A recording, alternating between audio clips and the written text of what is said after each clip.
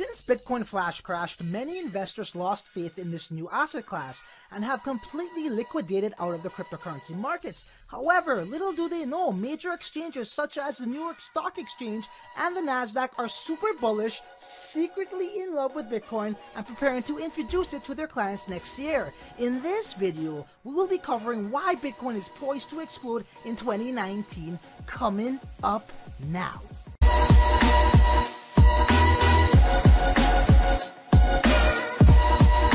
Is your money working for you, or are you working for money? Welcome to the Crypto Lifestyle, the lifestyle where your money works for you instead of you working for that money.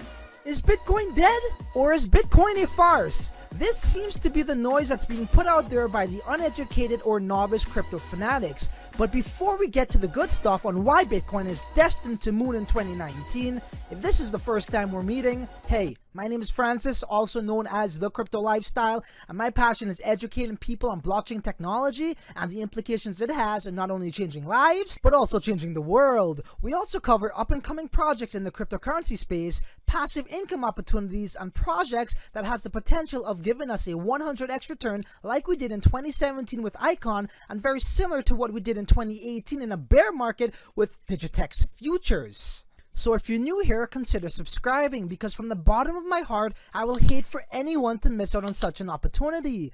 Okay guys, so look, it's easy to get into challenges, but let's embrace the reality of it and let's talk facts. So why is Bitcoin destined to fly high in 2019? Here is why. When you have a gentleman by the name of Jeff Sprecher, who is the chairman of the New York Stock Exchange, making headlines like this. Jeff Sprecher, chairman of the New York Stock Exchange, says Bitcoin and other digital assets are here to stay, despite bear market. Now, let's get a little closer look at that fine print. Sprecher is also CEO of Intercontinental Exchange, which is teaming up with Microsoft and Starbucks to launch Bakkt, a company that will facilitate Bitcoin futures in January of 2019. We're creating that infrastructure that doesn't exist today, which we think is a big opportunity for institutional investors to come in, Bakkt CEO Kelly Loeffler says. Do you see how powerful this is, ladies and gentlemen? You know shit is getting real when Starbucks starts getting involved in Bitcoin. Hey look, I love Starbucks coffee, and I love it even more when I can pay for it in Bitcoin. But that's not the powerful thing here. The powerful line was a big opportunity for institutional investors to come in. A couple of things here to note. For one, the New York Stock Exchange has an overall market cap of over 23 trillion US dollars. We are talking about institutional money flowing into the crypto markets in amounts we have never seen before.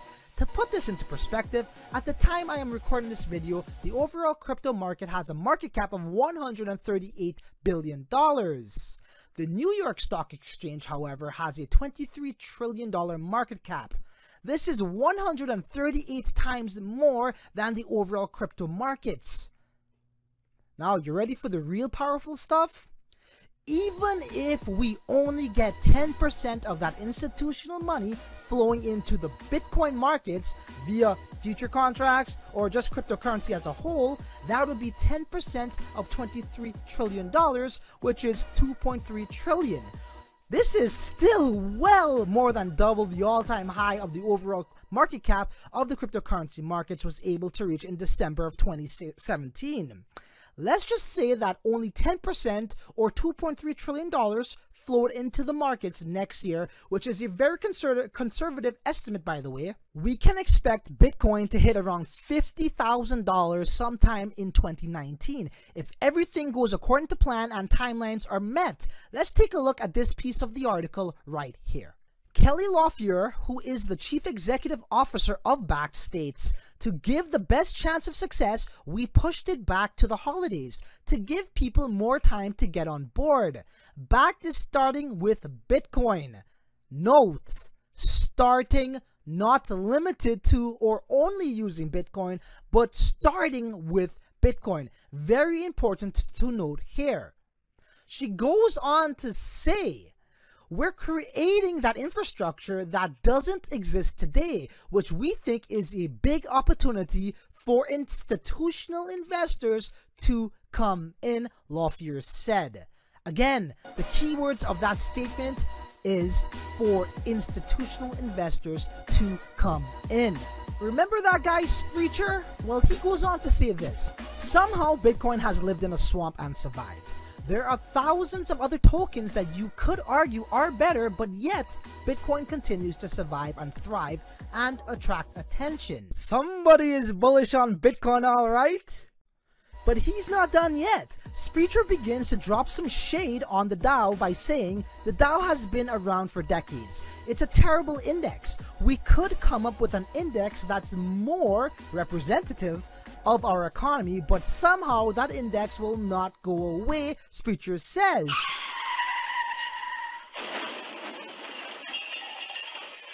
Is he hinting to or referring to a centralized system that is afraid of being replaced by innovation? I think this calls for an OG moment.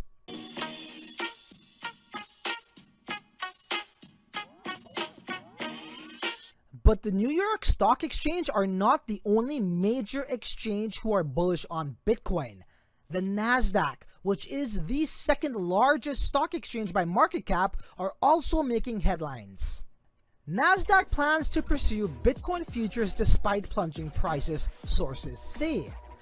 Nasdaq is moving ahead with a plan to list Bitcoin futures, according to two people familiar with the matter, betting on sustained interest despite the cryptocurrency's dramatic plunge over the past year. The Nasdaq has a market cap of $10.3 trillion. Once again, even if we get 10% of this figure flowing into the crypto markets, that equates to just over $1 trillion.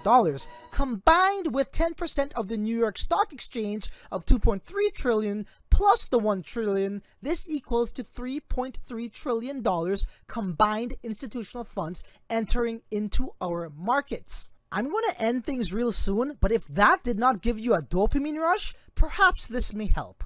The good old SEC seems to be warming up to Bitcoin and cryptocurrency. An article written by whatbitcoindid.com wrote about a podcast that was conducted on November 24th with a commissioner, yeah, believe it or not, a commissioner from the SEC, Miss Hester Peirce, who says, and I quote, "Just because you are calling something crypto does not mean you can ignore the rules we have had in place for years. But I do think we also need to be willing to open the doors a little bit wider for innovation."